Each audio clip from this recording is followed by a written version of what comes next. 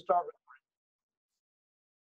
All right. So on our test, on your final, and I'm still working on it, but it is going to have 50. The first 50 questions are going to be over all of A&P II, going back to the very first stuff. So just flick through the first couple chapters, and they're big, broad questions, including like 10 of those 50 are going to be from this final 4 chapters.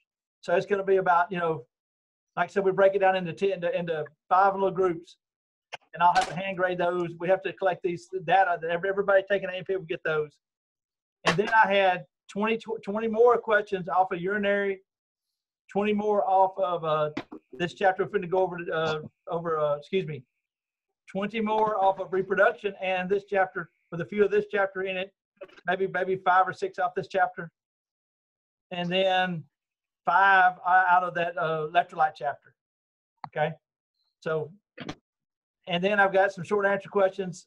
So there's just a couple in there of that, but then I wrote some big questions about from our lectures, especially the one we did the other night. I think I told y'all, you might want to go back and watch that one. I know y'all probably saw it, right? But we went over the female cycle, right? That was a big one. Then I went on about a 20-minute talk about another one of my favorite questions. So I thought I better put it on there or y'all get mad. And so right now I've got it set up where it's 105. It's actually 110 points. And I can't figure out why it's doing that. So I admit it to be a 105-point test. Okay. So I was at home this afternoon trying to figure out why it's counting something double in there. So I'm going to go back in there and recalculate why it's doing that. Okay. So what I would do, and I think Dodger even, and I think me and you talked about this, I think he got caught on time last time. I would go through it as fast as I could and just guess if you don't know. Most likely you can narrow it down to 2. Just go ahead and guess. Go all the way through it, because the one on the reproductive cycle is 5-point question. Female cycle. Then there's another one on there on genetics, and we talk about meiosis is 5-point question. So you don't want to miss those 2 10-point questions. But I tried to make it a 105-point test, and I can't quite figure out why it's making it count 110.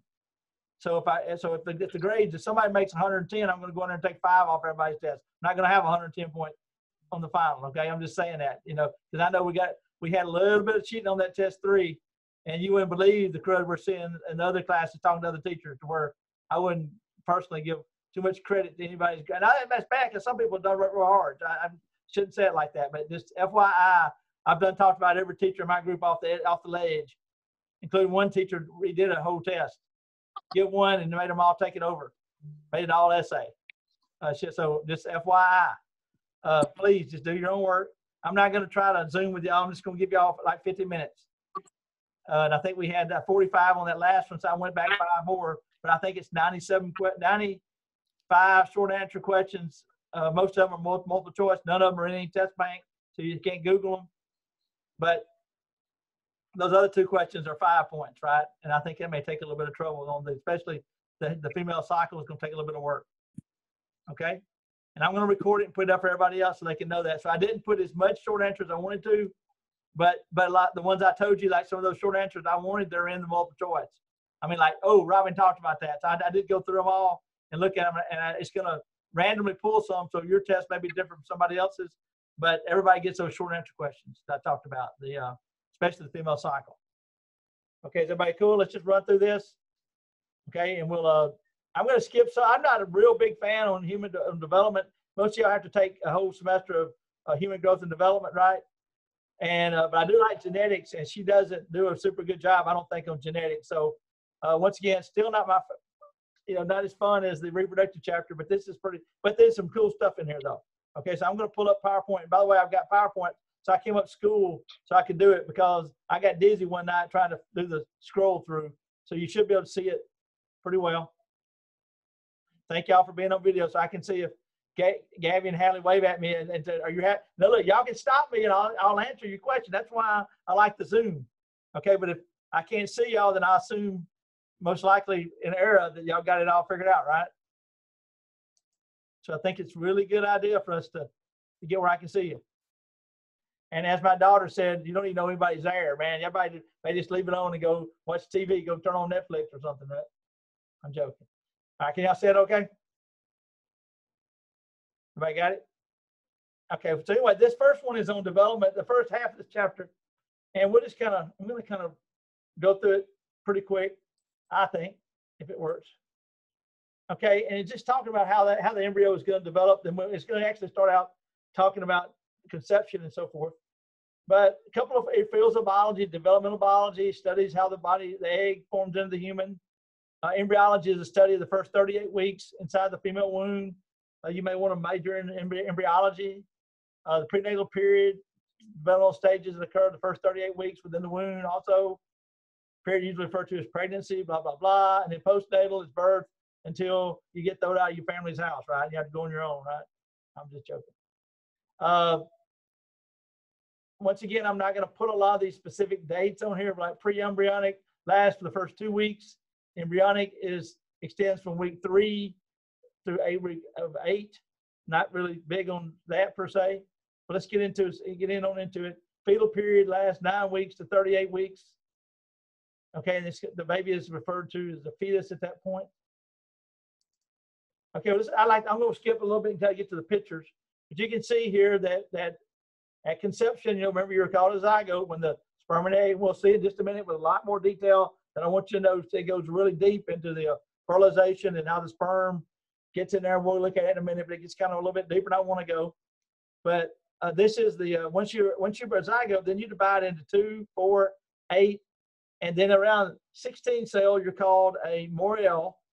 Then at 32 to 64 to 128, you're called a blastula or blastocyst. Now, remember, if y'all remember in A&P I, it's like the third lab, we looked at whitefish blastula, right? And onion root tip. And those guys were probably 64 to 128 cells, balls, and each one of those balls was in one of our stages of mitosis. You remember looking at slices of that. So this pre-embryonic period then runs for about 2 weeks. And then this embryonic period from 3 weeks to 8 weeks, so the blastocyst keeps dividing and you start to take on the form of a human. Then this point is called the embryo, and then the fetus from 9 weeks to 38 weeks of development. And 9 to 38 weeks is about full term, I believe, we're close to it. Okay, and once again, infancy carries on for 2 years right after birth, and then childhood lasts from 2 years until puberty starts. Then we have the wonderful fun adolescence, right? Which is cray-cray, right? When you get the hormones kick in, and that can be wild. Then you have adulthood, right? And then at the end, we can have what's called senescence as we get older. Okay. All right, I'm going to move on through just some blood terms here. I'll recap the test thing again at the end if you want to.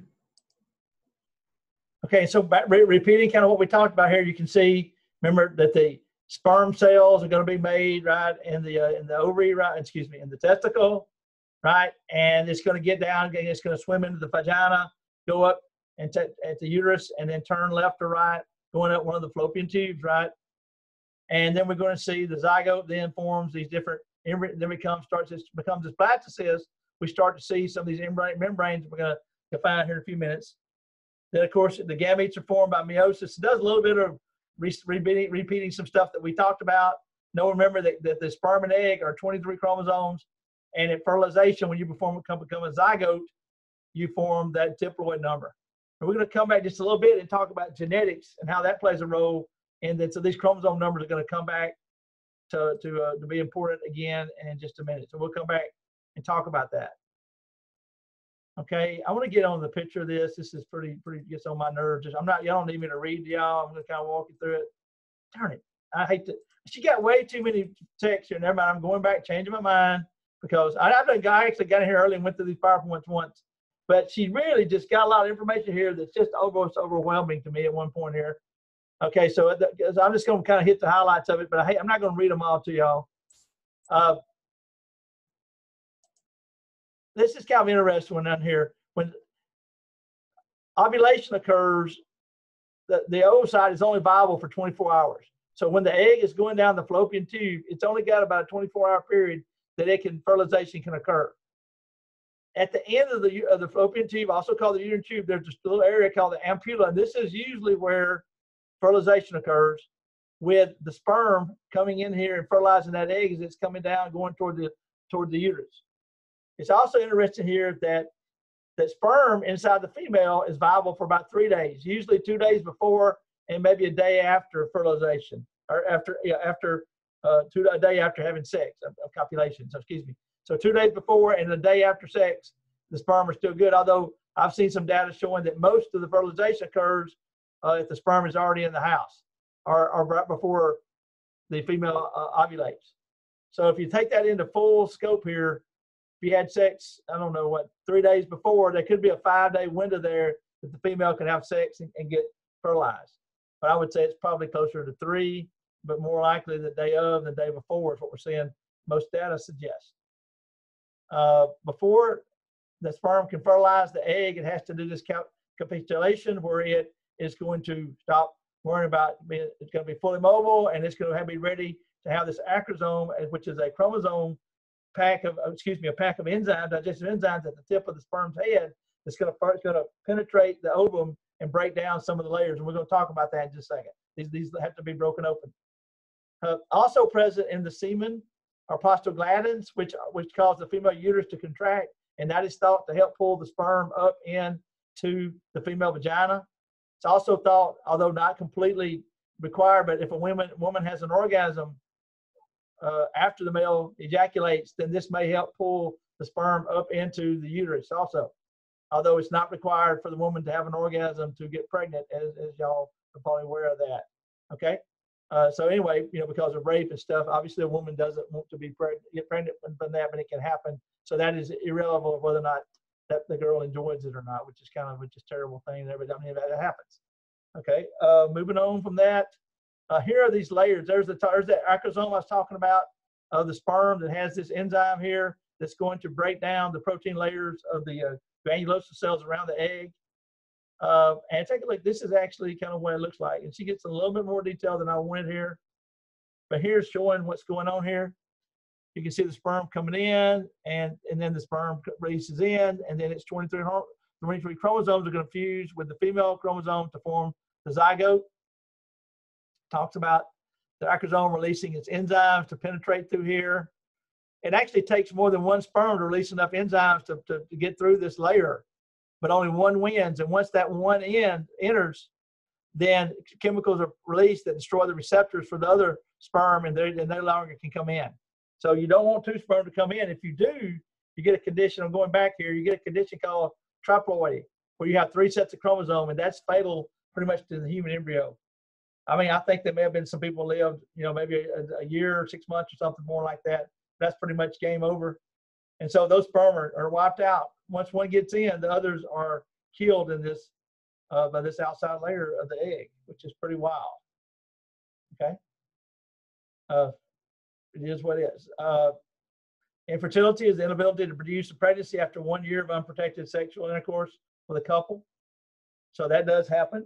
We'll talk about that in a minute too, but I just think she's got some slides in there.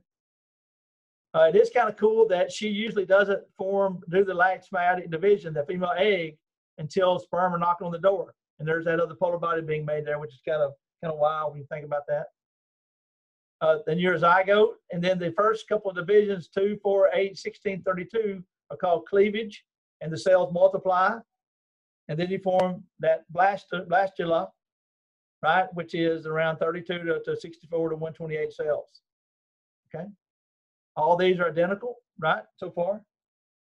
I said that one time in the laboratory, I saw a report where they took a blastula, when the first 2 cells that divided into 2, they made 4, 8, and made 8 clones, would have been 8 identical twins, and they killed them all. So in the laboratory, they played around with this where we could literally clone your baby and have backups in the ultra freeze in case something happened to you, which is kind of wild if you think of it. Of course, it wouldn't be the same person, but it would be a redo, I guess you can say. Pretty wild what we can do. So let me get on. There's a group of cells on the outside of the developing embryo called the trophoblast cells, and they're going to attach to the uterus, and they also become part of the placenta. And here's a cool picture showing that. So day 1, we got fertilization here, your zygote, and then look, as you go down the fallopian tube, look at this. Here we go. Here's the ambulatory. So fertilization usually occurs in the first part. I think I said the last part, but it's actually the first part of it. And as you're developing, look at that, 2, 4, 8, 16, 32. Moriel is 16, and then blastula is 32, 64, 128. It's going to come in here. So it's usually around day 4 or 5, well, 4 to 7, when you implant in the mother's endometrium lining in her uterus. So you had sex there too before this, the fertilization, and then the baby comes down and implants. It's pretty cool. Okay, now if early on, like in the cleavage stages, right in here, or day 2, day 3, all the way to Morel, if these cells pull apart and form 2 complete separate individuals, and it can be not just the first 2 cells, but even the first 8 or 16, then you get identical twins like we had in this class. They're not on tonight, but identical twins are called monozygotic identical twins because they come from one zygote, that first cell. Okay, and very rarely would you have triplets or quadruplets that are identical. That's very unusual, right? And then more common is this dizygotic fraternal twins that come from 2 different eggs and 2 different sperm. So some women multi-ovulate each month, so she would have 2 or 3 eggs, and if she's trying to make a baby, that's how you get triplets. That's the most common way to get twins and triplets, which is pretty cool. Now here's a cool stat. This down the blue, but look at this: 1 in 8 married couples in the United States never have the number of children they want to have. So they have trouble getting pregnant and sustaining pregnancy. Most common problem is hormonal problem for the female cycle, ovarian diseases, obstruction of the uterine tube, and then conditions in the uterus that make it unable to maintain the baby, the embryo. So usually in males, most common cause is low sperm count. In females, those we just went over. But usually it's the female thing they look at first. Those are the most common. Assisted reproductive techniques include artificial insemination, gamete interfallopian transfer, where the embryo, the gamete is made and you drop it down at like blastula stage down the fallopian tube. And then they even got zygote interfallopian, actually we mentioned that one. In vitro, they can grow it even bigger and put it down the fallopian tube for it to go down and plant in the uterus. Look at that. Success rate is around 47% for a woman under 35, 38 for a woman between 35 and 37. So that's pretty good odds, right, of that working for these ladies. But in this process, there are a bunch of embryos made that they usually put more down in there than they need and have to go in and abort some of them. And that's why that girl out in California had like 6, 7, 8 kids that time, or whatever it was, 9, I think it was, some crazy number.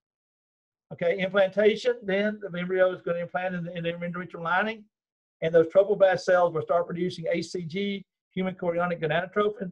This is the hormone that we're looking for when we're doing a pregnancy test. So basically, this hormone is never produced until you get pregnant. Remember, and the progesterone levels go up. I'm thinking like the 28-day cycle. Look, they go up, and then estrogen falls off, you have a period. Up, fall off, and you have a period. When you get pregnant, progesterone and estrogen go through the roof, and then this one spikes extremely high. And so this is the hormone that tells the brain baby's on board and prevents you from having another baby for 9 months.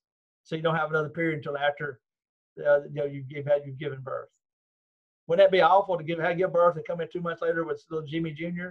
and like have a baby every month for like 3 or 4 months? That would be a nightmare. So that's part of the mechanism. HCG is what we look for in the pregnancy test. Look for it in the urine, and that's what we're looking for.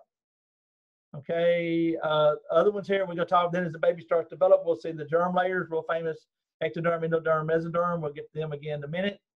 Miscarriage or spontaneous abortion is when something goes wrong with the baby's development and you lose the baby, usually due to chromosome numbers being wrong, which would lead to some severe developmental issues and the baby not growing properly.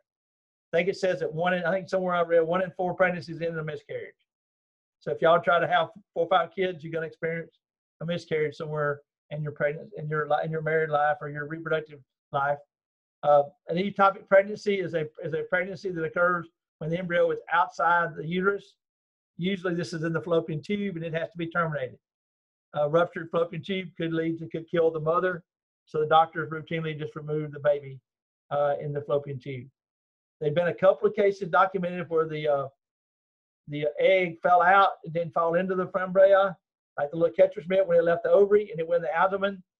The woman had sex with her partner and the sperm came up to the abdominal cavity, fertilized the egg, and then it implanted on like the stomach or small intestine and formed a placenta. And so they've been at least 2 or 3 I've seen cases that went full term where the baby had to be born by abdominal surgery, and that artery, the artery going to the placenta, because think about this: when at birth, you tear off, the baby tears off the placenta, right, and comes all out. Then you give birth to placenta, and if that placenta, when it releases, if it does not clot, you're gonna bleed to death in about 2 or 3 minutes. So this is a really good idea why I think you should give birth at the hospital. I know all this have birth at home and in the swimming pool and all that. It's real cool. Sounds like a great idea. But if something goes wrong with that uterus and it doesn't hold that clot, then you're going to bleed to death in just a few minutes. I mean, you have to go in there and do a hysterectomy, remove that, and tie these arteries off. And so I saw one on like Discovery Channel where this woman had a baby ectopically, and luckily she came in and they recognized it when a nursing rotation was shifted. And so all the nurses on the first rotation stayed there and helped. And then another set of nurses helped. And I think they used like 30 units of blood on this woman. She almost bled to death. Keep trying to get that to stop. So pretty wild stuff that can happen there. Kind of interesting story. Here it is. Here's the embryo implanting, day 4 to 7. Trophoblast cells right in here are going to, mentions them in here, these blastocells, they're going to start making HCG. And then as the baby develops 8 and 12, you start to form the 3 germ layers we'll talk about. Remember, ectoderm is skin and brain, nervous system, mesoderm is muscle and bone, and endoderm is the digestive system and most of the glands that have to do with digestion. Okay, we'll also mention these real famous embryonic germ layers, and these are always on the ACTs, MCATs, the yolk sac, amnion, allantosis, and the chorion. We'll look at those in just a minute. Well, I guess we'll do them right now. Actually, let's go to the table. There's a good little table here. We summarize these. And here they are on the embryo. Look, you can see there's the yolk sac yellow here. The allantosis is over here. The embryo itself is right there. It is floating in the chorion and the amniotic fluid held by the chorion. This outer layer is the chorion. That's going to form the placenta and going to conform to the umbilical cord and all placenta to the mother. And that allantosis right there actually forms the umbilical cord too. Here we go. So the yolk sac contributes to the digestive tract and the source of first blood cells, and also forms the ovaries and the testicles in us. Now in a chicken, the yolk sac, to think about it, when you think about chicken eggs, they're all self-contained. They don't have placenta hooked to mother. So the yolk sac is nutrient material for the baby to eat. It's his food. The amnion and the amniotic fluid serves to surround the baby in this fluid and shock absorbers, like floating in a lake. I mean, you've seen the movies where people jump in the swimming pool and bullets and stuff, and the world can burn, explosions can occur outside, and they're protected in the swimming pool, right? I've seen those California fires where people jumped in the pool, stayed underwater a minute, barely come up to get air, and fire blew over. So this is super protective in that floating in that fluid. Many cases where women been killed in a car wreck, we put on a machine to keep them breathing for the baby to make it, 6 months where they take the baby early, and the baby still be fine quite often. It's pretty wild. But other ones here, the allantosis forms the bladder, the umbilical cord in us. But in the chicken, this is its waste disposal. This is the porta pot for them. So this is where they put their nitrogen waste as they're developing, because they don't have any opening to the outside. But it forms the umbilical cord, which is our way of getting rid of our waste products too.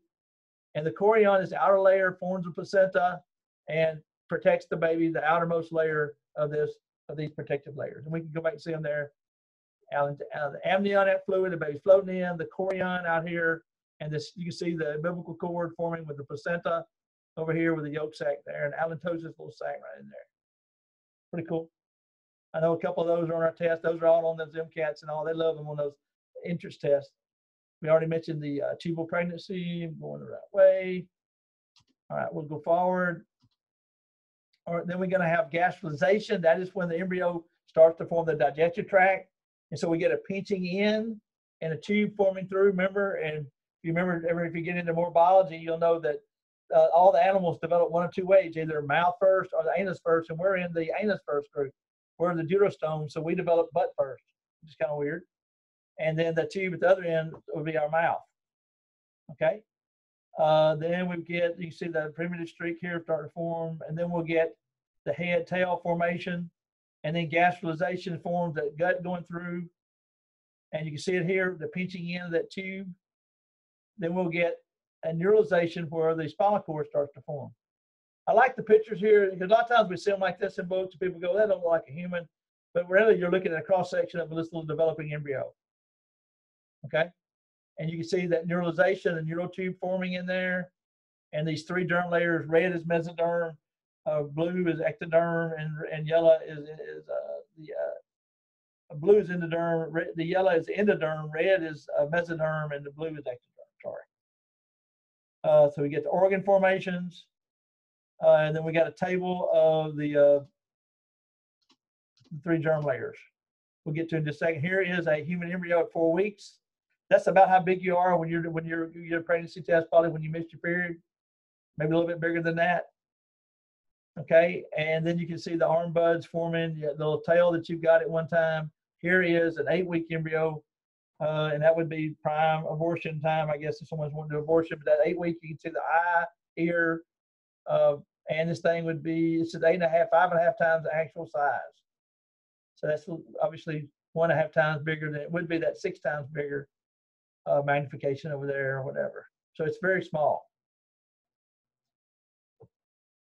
There's our 3 germ layers. Ectoderm forms mainly the nervous system, the epidermis, the skin, hair follicles, like that pineal gland, pituitary gland, cornea, eye, blah, blah, blah. Mesoderm is cartilage and skeleton and muscle.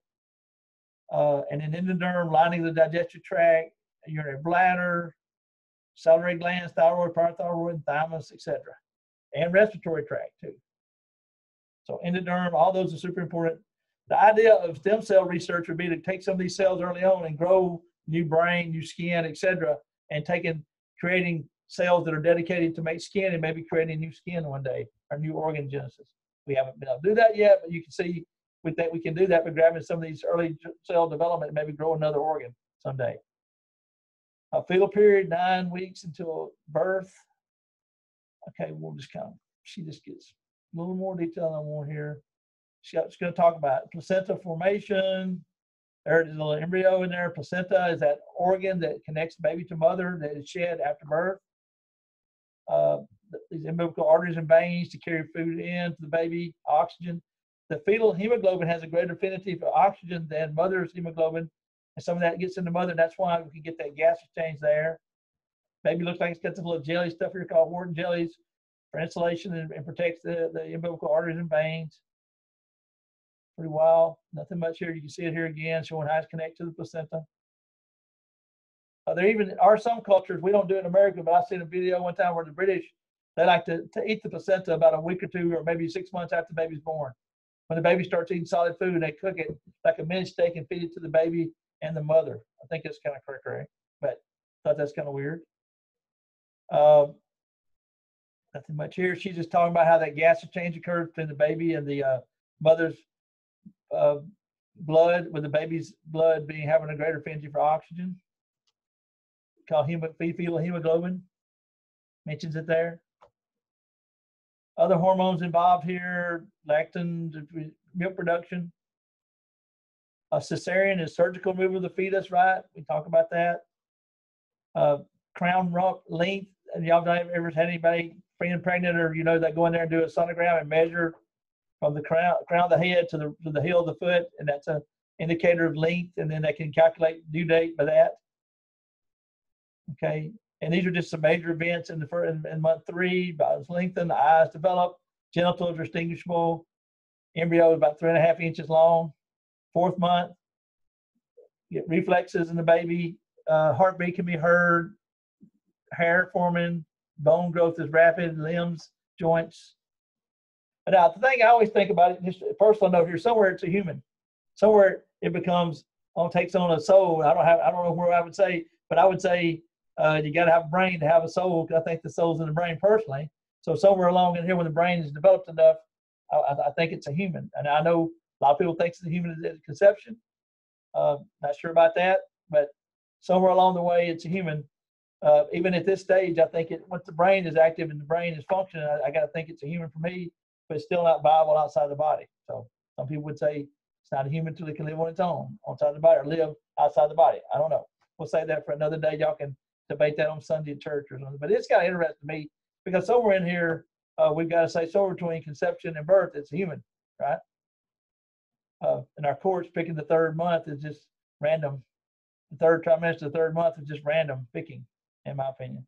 It's probably way ahead of that. Movements of the baby is quickening is in about month 5, and you can mother feels the baby moving. Here's what the embryo looked like in 3 months and 5 months pictures.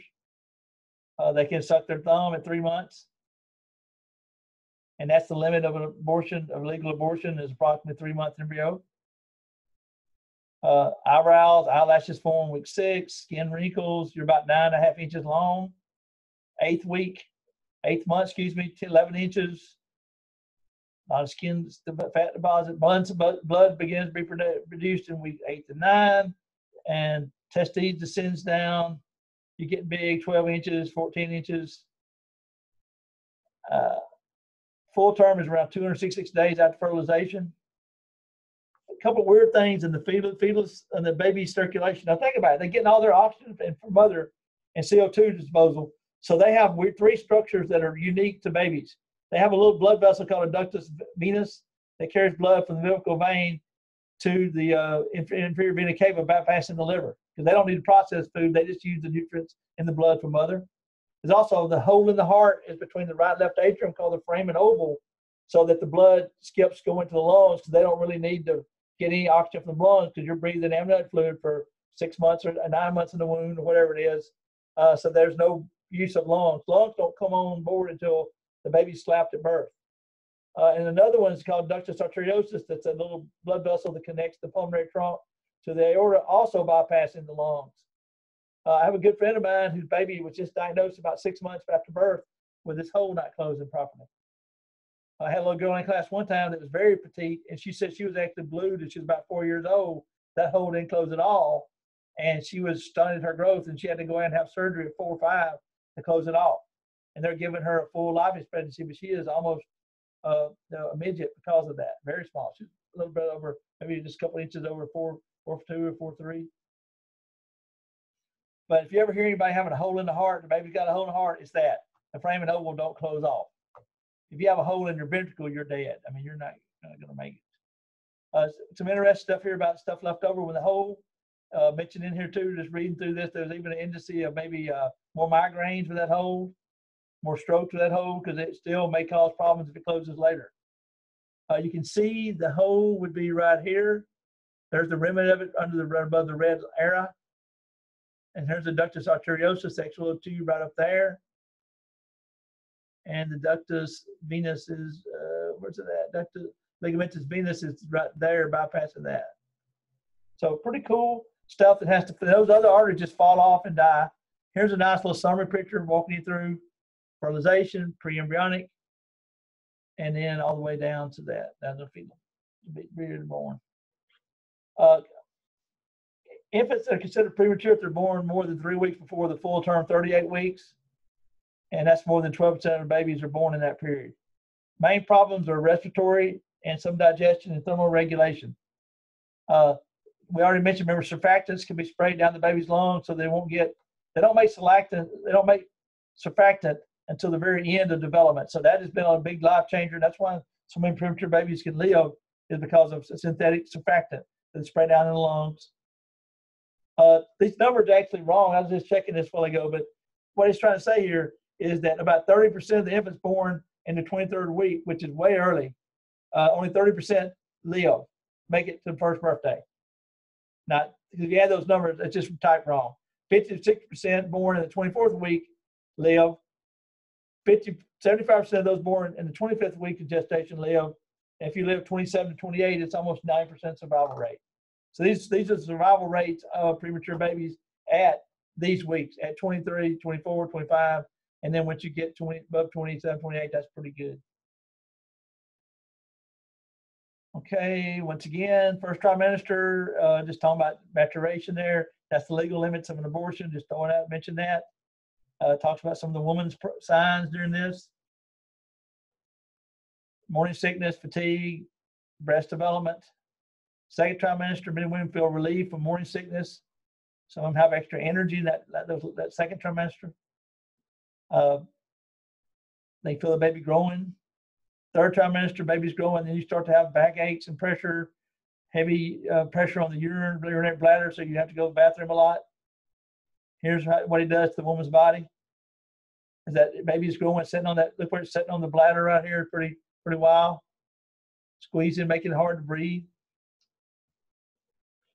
It talks about the hormones kicking in, FSH are cut off, right?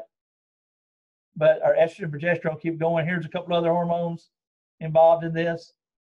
These may be determining the length of the pregnancy and all.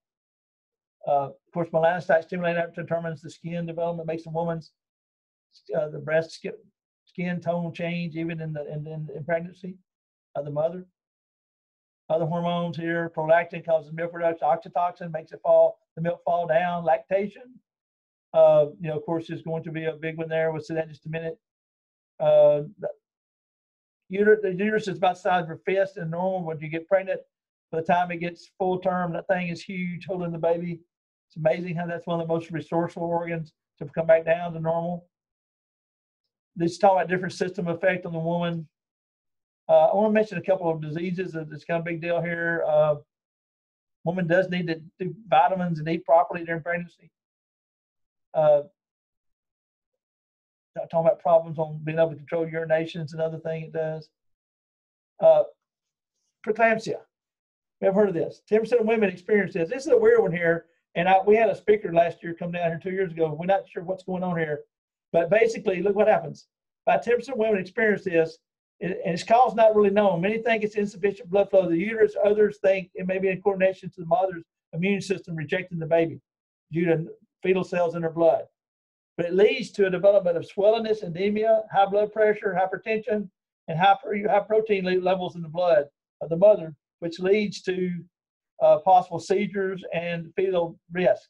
And the only treatment right now is to get the baby out. They're actually working on this in Jackson, trying to develop some drugs for this. But right now, it can be quite life-threatening to mother and baby, so they will just have the baby delivered early. Pretty wild. You'll read more about that.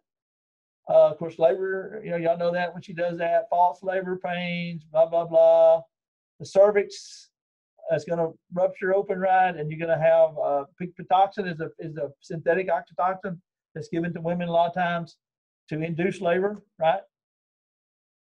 Here's a baby again. Once again, you see what's going on there with all the developments there all going on. The cervix has to dilate 10 centimeters, that's 4 inches, for the baby to come through. The amniotic fluid ruptures, and that usually is a pretty big event. You'll know it's getting close. Our first baby, we went to the due date, nothing happened, and we had to go in about 2 weeks after the due date to have the doctor rupture the amniotic fluid, which led to the birth the next morning of the baby. She went in labor that night. Baby also got to turn nose down to come out properly, so they got to do a little twist-a-rooski. Got to bend down and then come out and then give birth to the placenta afterwards. Okay. Of course, you got to kick in breathing, urinary system kicking in, liver kicking in. A lot of systems all go on board when you do that first breath. Okay. The little score technique they can do to score the baby. It's a pretty cool little table. You want twos. If you get all zeros, that's bad. The baby's in trouble. This Apgar scoring of the newborn baby, kind of interesting. I don't think I put much on that, but just kind of cool. High respiratory rate, 30 to 60 beats per minute. Heart rate's high, 120 to 140. Okay, but babies have a little bit of body fat, so they lose weight first couple of weeks. Pretty common. The mother is going to produce milk usually a couple of days after birth, but she has let's see, if I can say the word, my pronunciation here is going out. Colostrum, which is a food that's going to feed the baby for a little while, coming up. Don't really need to know all this. Moving on. There it is. Colostrum is the food that comes out right after birth. It's real thick, looks like jelly coming out, and that feeds the baby until the milk comes in 2 or 3 days after birth. Has a lot of antibodies in it, so you have passive immunity as long as you're breastfeeding. Okay. Jaundice is if you don't get enough, if the baby starts turning yellow due to the bilirubin buildup because its liver is not working properly. English nurse took all the babies out and laid them on the sun one day on a pretty day, and that's when those lamps came into the hospital. So sunlight can break the jaundice down the skin. So pretty common now to have those the warming lamps are the right wavelength to break genres down too, to break down the bilirubin, which is called in the genres.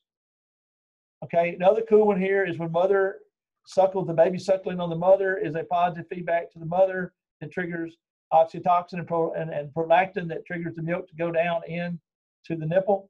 When a mother hears a baby screaming, that milk hormone will kick in too, and she'll make oxytocin, and she will put milk in her clothes. It's so dramatic. She hears a baby screaming.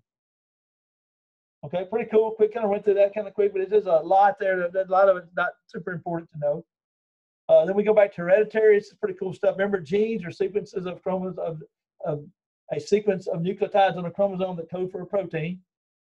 When we first started decoding this about 20 years ago now, coming up on, they figured that there's about 108,000 proteins in the human body. We figured there's 108,000 genes. Come to find out, there's only 21,000 genes. They code for they have about 3.2 billion nucleotide sequences. And remember, adenine, thymine, cytosine, guanine are the only 4 nucleotides in DNA. You have 46 chromosomes, right? 23 pairs, 23 from mama, 23 from daddy. It is worth noting that the person who just first discovered this is how genetics worked was Mr. Gregory Mendel, who's the father of genetics, doing his pea experiments in the 1800s, almost at the same time as Darwin was doing the evolution theory. But so he was doing some garden pea experiments, and he came up with the concept that hereditary and everything that there are what we now call genes, he called traits for specific characteristics. And for every characteristic, there's 2 traits, one from mother of the plant and one from father of the plant, the male and female plant. And then these 2 traits come together to compete. And the key to genetics is you have 2 traits for everything, one from mom, one from dad. And then they can be co-dominant. One can be dominant, one can be recessive, or they can both be recessive. He used lowercase letters and higher case letters for that today, and we do too. And we'll look at a couple of these genetic crosses here in just a second. So diploid organisms have 2 of each of those 23 pairs of the humans. It's 23, and other animals is different numbers. The 23rd pair is the sex chromosome pair, and they are the X and Y. So usually if you hear anybody talking about X and Y, they're actually referring to the sex chromosome, that 23rd pair. The other 22 are identical on the boy and the girl. Okay, at least some identical in the genes that are on that trait. Only the Y chromosome has some of these genes for human maleness, and the X chromosome has the genes for develop a female, which the male would carry in his X, but the Y kicks in on it. They even have a section of the Y chromosome. They call it the sex-determined region of the Y that triggers maleness. Probably one of they kind of clean this up a little bit. One of the most shocking things for men to realize taking this class is that it appears that in development, the female is the dominant pathway and men are the side pathway. That's very disturbing to a lot of people. That may sound contradictory to the Bible. I don't think it necessarily does, but it's just kind of interesting that. So a better way to look at it, somebody said this one time, that women, y'all are Microsoft, y'all make the whole world go, and men, we're Apple, we're just cooler, and we're like the little side shoot, like Apple computers, not the most dominant, but they do most of the graphics and the really, the animations and all the cool stuff. That's a bad joke. I'm sure that's not true, but it is true that y'all are the dominant pathway. So if you take a male XY and take the Y out, then they'll develop into a girl that just can't have babies. YO Leos, XO is a genetic disorder for women Leos. YO is a dead embryo. No one's ever Leo'd with just a Y. So you have to have the 23, you have to have 45 chromosomes, and the 45th has got to be an X. So in the world of who's dominant, I would make an argument that women are, if XO is a woman that lives, that she just can't get pregnant, and YO is a dead embryo, that says something to me about maybe we're all important, right? Okay, but women seem to be the dominant pathway, which is kind of cool. All right, now in genetic disorders, we're talking about a karyotype is a picture of your 23 chromosome pairs. Of course, they didn't put one in here, but that would be, we used to take a picture of a swab out of the mouth, blow it up on paper, on photography paper, cut out the chromosomes and match them up, because they did match out by color and patterns, and then we put them by order of size. So the chromosome number 1, the 2 biggest, number 2, the 2 smallest, and the next smallest, all the way down to the 22nd pair is the smallest little runt chromosome pair, and then the 23rd pair is the sex chromosome. So they're numbered based on size at the beginning. On each of those, a section that codes for a gene or a trait is a gene. Where it's located is its locus. And an allele is a various form of gene. So if you have a gene for red hair, that would be a red hair allele. If you have black hair gene, brown hair, black hair allele, brown hair allele. So alleles are just various forms of a gene, like, you know, curly hair, straight hair, etc. Okay. But always the genes are either dominant or recessive, right? And so if you have two dominant genes, you're said to be homozygous dominant. If you have a dominant recessive, like a big A, little a, you're said to be heterozygote. And if you're homozygous recessive, you have two lowercase, less recessive genes. Okay? And so we kind of talked through that. Your genotype is what chromosomes you have. In humans, there's a couple that are one gene. We'll play around with this. One of them is curling thy tongue. If you can curl your tongue, which I can do, then I'm either big C, or big C, little c. If you cannot curl your tongue, which is pretty rare, but it's pretty common, about 1 out of 30, then you are little c, little c. So your genotype is little c if you can't curl your tongue. If you can, like I can, then your genotype is big C, or big C, little c. We're not sure. We have to do a little test. But my phenotype is I curl my tongue. And if you can't curl your tongue, your phenotype is I can't curl my tongue. Everybody get that? So phenotype is what you physically can do, and genotype is what your genes are.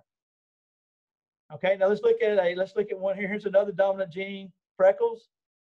Okay, dominant freckles, and then it's also expressed in heterozygotes that are big F, little f. Okay, not having freckles is recessive. So to have no freckles, you'd have to be little f, little f. The attached earlobe, like I've got here, unattached, is dominant. Straight earlobe is attached. Others include the Willis peak is dominant. No Willis peak is recessive. Okay, so take a look. So if you have two heterozygotes that marry, let's say this is for the dimple, which is dominant. Okay, and so both of them have dimples in their head and their chin, excuse me, and their big D, little e, or big D, little d. So what you do in this Punnett square, you draw a line like this and put mama up here, dad over here, or vice versa, and everybody in this column gets the little d, from mother, or the big D over here, because 50-50. Half the babies get big D, half get little d. From daddy, half get big D, half get little d. And then you fill it in, so you end up getting one big D, two heterozygotes, which are all three of these are going to show the dominant trait, but only 1 in 4 don't have the trait that mom and dad have. So this is what's called a dihybrid cross, monohybrid, where you're looking at one trait. Now let's look at something of a different disorder that has what's called incomplete dominance. Sickle cell anemia. To have full-blown sickle cell, you have to have two dominant sickle cell genes, which is life-threatening. These people die, before normal death, a normal lifespan. Very painful. More common, about probably 1 in 30 or 40 African Americans in America have are carriers. I mean, they're heterozygote. They have a sickle cell gene and a normal gene. Okay. And so here's a Punnett square of two of these 1 in 40 people that might get married and have a baby. And so two heterozygotes, each carrying one of the sickle cell gene, okay, which is the big S, which is the little s, it's recessive. They marry, and look, fill in the Punnett square, big S here, big S here, big S and little s. So this one has sickle cell trait, big S from here, little s here, sickle cell trait. But 1 in 4 have the disease. So there's a 25% chance the two sickle cell individuals, so two people with sickle cell trait would have a child with a full-blown disease. Had a lady in my class 1 year, she was about 30 years old. I put this up. I drew it out a little bit better, and she started crying. And I asked her why she was crying, and she said that she had her first child. Her husband and her were both carriers. Their first child had trait, and the doctor was so arrogant he wouldn't explain to her that her and her husband probably shouldn't have another kid if they didn't want a 1 in 4 chance of giving a child this very dangerous disease. And her second child had sickle cell anemia. And she didn't understand that nobody ever told her there's 1 in 4 chance that she could hurt her child, which is very tragic. So this is one that we need to talk about. And there are other diseases like this. Another one that comes to mind is hemophiliac. It doesn't work quite like this, but the other one that works like this is what's the lung disease, where people die really early of lung problems. They can't breathe because the mucus builds up. What is that? Anybody remember that from the rest story? Mainly among white people.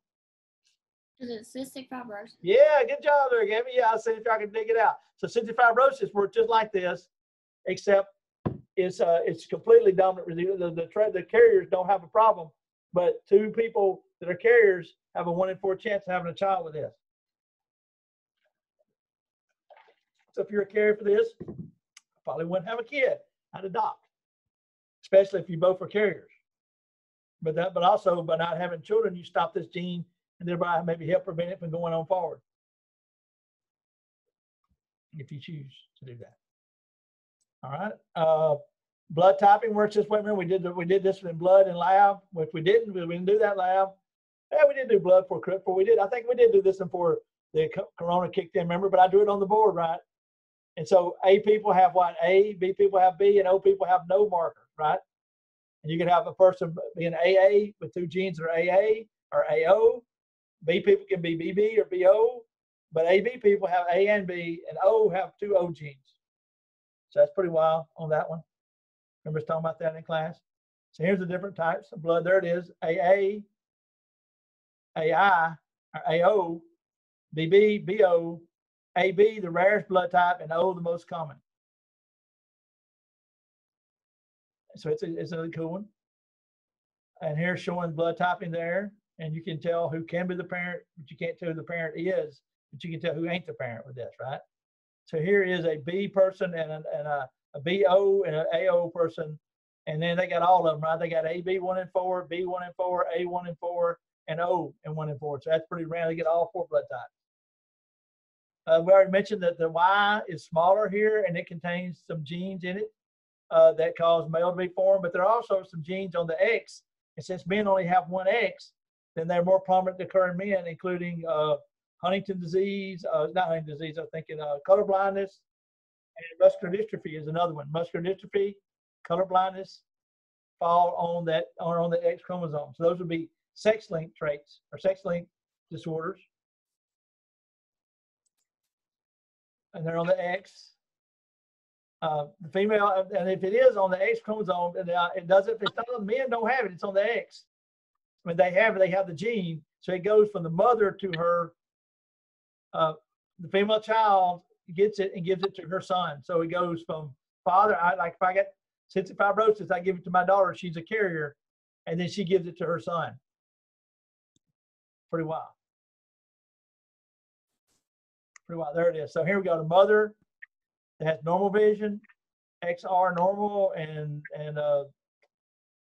okay, hold on. XR normal, and then we got this. We got the red color blindness here. Red green. Lower R have color blindness for red green. Y, there's no chromosomes for eye color on it. So here is a normal vision boy having sex with, having a baby with a carrier mother. And so look, 1 female is normal, 1 male is normal, 1 girl is a carrier, and 1 in 4 is a colorblind male. So see how it goes from mother, that she got that probably from her daddy, to her mother, to her daughter, to her son, excuse me. So daughter, the mother gives it to her son. She gets it usually from her father. Pretty wild. Now here's one they didn't do a good job with, but polygenic inheritance is any, and look, there's only a handful in the human, this 1 gene. Okay, and they were like the tongue curling, earlobe. Most of our traits are what's called polygenic inheritance, which are going to be 2, 3, 4, 5, maybe intelligence, maybe 50 genes. And now here's the coolest thing I'm going to tell you today. Anything that is a polygenic inheritance, you will get what's called continuous variation, and you will get, if you go out and measure it, you will get a bell-shaped curve. So you would get a bell-shaped curve, watch, of average being in the middle and extremes. And a classic example is height. And so average height in America is like 5'4", 5'5". Okay, and then girls, you can look at all that, and you'll get a bell-shaped curve. You go out here and weigh mosquito, you can look at pine cone weight, and there'll be an average weight, and you'll get a bell-shaped curve. So a lot of teachers use the bell-shaped curve to do their grades. That I can see, a lot of C's, only a few A's and B's. But bell-shaped curve is a cool thing. Polygenic inheritance. is very mathematically fascinating to me. Here's one looking at a double hybrid cross here, and you can see the average height of these, and you can see there's a pretty big distribution there on height, and that's just looking at 2 genes for height, and we know it's more than that. Okay, and each mother was looked like a double heterozygote, so pretty cool to me. But they actually one of the better graphs they did. Most books have a picture of a football stadium where they took everybody out of biology, and girls wore pink shirts, boys wore blue, and everybody like 6 foot, everybody 5, 6 or whatever average height is got on the 50-yard line, and they lined up boy, girl, and took a picture from the press box, and you can just see the bell-shaped curve. You'd have a few, 4 foot under, 4'8", 11 girls over here, and a few really tall boys, and maybe a tall girl over there, but you had a beautiful bell-shaped curve. Okay, and so that's a cool science project you can do sometime called polygenic inheritance. Okay, other ones are multifactorial. Environment plays a big role on things too, and they can have an effect. Obviously, environment can play a role on the embryo. Okay, Down syndrome, it seems to be a bigger problem in women wait late in life to have it. We now think it's because the embryo, the woman's body doesn't recognize the error in the chromosome number in the baby as it develops. We can do amniocentesis. We pull fluid out of the babies to do a karyotype to see its chromosomes. We can also do a chorion bill sample. We pull part of the chorion out that has mother cells in it. And then we can also do another one I didn't put in here. What we get here is we can take blood samples out of mother and pull embryonic cells out of mother's blood and do an analysis of the DNA. So we have the technology now where we could test for 200 or 300 bad diseases. And if one wanted to not to abort the fetus, one could. Or if one wanted to, we could even screen eggs and sperm and not do a moral problem there, and then pick a best sperm and best egg out of a husband-wife combination to make our babies. And that's kind of where we're headed in the future, possibly. All right, what do y'all think about that? Kind of went through it pretty quick, but I mean, we usually don't do it. That's why I kind of put those together. The reproductive system's going to be a little bit more off of it. There's a couple of them there on development. I think there's some obvious ones, okay. But I put those two are linked to get them together. So it's going to automatically pull 20 questions out of reproduction and development. But most of the questions were reproduction in the test pool. All right. Anybody? Thank you, Gabby, for staying online with me, so I can at least tell you didn't get too lost. So I slowed down, back up. I saw you had a question. Does anybody have a big overlying question before? Okay, and I've got it turned on, and I'm just going to let y'all go do it. And y'all just don't go crazy on cheating, because if everybody makes 100, I'm just going to do a reverse curve or something, okay? But do your work. I don't know if it's going to be hard to even use a book or Google with. I think I'll give you 50 minutes to do like 98 questions. 2 of them 5-point questions. So, Dodger, get to those. Go through them. Guess. Get to the short answer. Do the one on the reproductive cycle, female cycle, right? Be sure to knock that one out. Yeah, I learned my lesson last time. Okay, and I'm sorry about that, dude. But I'm gonna, like I said, I told y'all if y'all do fair in that grade. And I may go back and curve that one if everybody is fair on this one. If I see a distribution like I did on that one, I'm going to go back and curve it. The high score was 92, so I may go back and curve it up. But what I may do is go back in there and do some of those chapter quizzes or whatever. We may have more drop grades too. But I'll go back and rank some tests if I need to. We're going to have 3 or 4 A's in here, no matter what y'all do. We're going to end up with some A's and B's, C's, and hopefully no D's or L's. I have a question real quick. Okay. So I'm sorry to keep bringing this up, but is the SLO a different test that we have to take after, or is it? It is That's it. That's the first 50 questions. And I went in there, and I actually went in there and cleaned that up today to make it a little bit. I just took SLO out of it. It's part of the questions you're going to take. Okay, sounds good. Which makes it actually easier because there should be 50 easy questions. Honestly, I mean they're real like bonehead questions. And then the second set. Once you get to 51, you're going to go, whoa, it's getting a little bit more detailed, okay? And that was my way I thought was better for y'all to do that, right? I thought. So we don't have drop grade. All right, and that's fair, that's fair. So yeah, so it's combined, and so it's like 98 question tests. But 2 or 3 of them are short answer, and there are a couple where you got to write a term in some of the other 1-point questions. But I have it set on 50 minutes right now, or 45 or 50. I think y'all had 45 that last one, right, Dodger? I think I added 5 more. But I don't think there's as many written questions in there this time. Hey, I've enjoyed y'all guys. I appreciate y'all coming on here. Wish everybody else would. I'm going to try to get it uploaded. I know, you got one taking it tomorrow. I wanted them to have an opportunity to see it, but I'm going to let it record, and it takes me a little time for it to process. So I may be able to load it up before I leave here tonight. We'll see. Thank y'all so much. Anybody else got a question? I haven't turned lab grades in. I think I was waiting on a couple people that didn't take their lab final. I'm trying to give them a chance. Lord, I got one girl that just did everything until 3 weeks ago, and she's quit. And I called her last Thursday, and I said, why did you not take your test? My Wi-Fi went down. I said, well, drive up here. Take the test in Walmart, McDonald's parking lot. And she just like, let me take a bath, and I'll come up there, and she still ain't took it. So anyway, I'll work with y'all, but y'all got to work with me. If you're having trouble, give me a holler. Okay, I will see how this goes. But I'm not going to try to make y'all come in at one time like I wanted to, because I was too late getting the test together. And I think that would be real hardship to make everybody come in at 11. However, several teachers did that. And they even made y'all turn your camera on like we did on the Zoom. And I don't think that much cheated when we did the Zoom the other day. So, but y'all, some of those were some high grades. So like I said, y'all can deal with that on Judgment Day if you want to choose a bunch, okay? We've got a nursing instructor mother helping the student cheat on her nursing test. That didn't go well. So look over this so you'll be ready for nursing school, because there's going to be a lot of development in it. There's probably a test or two on that.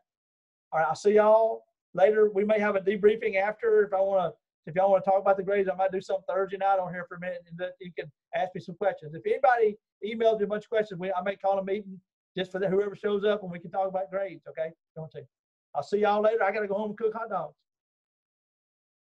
See y'all. Anybody else?